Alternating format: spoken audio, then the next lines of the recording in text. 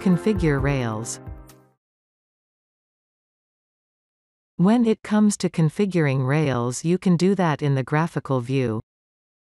Click on the Add Rail button to add a new rail. To view the properties of this rail, click on the three dots.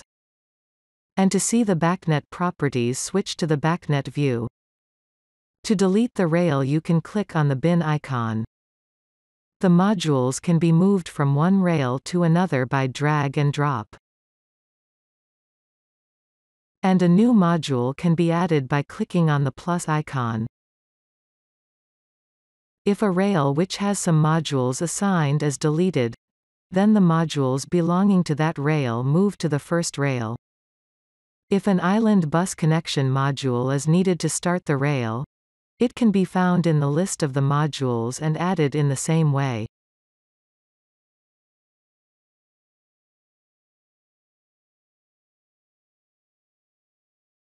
You are at the end of this video. Thanks for watching. Siemens. Ingenuity for life.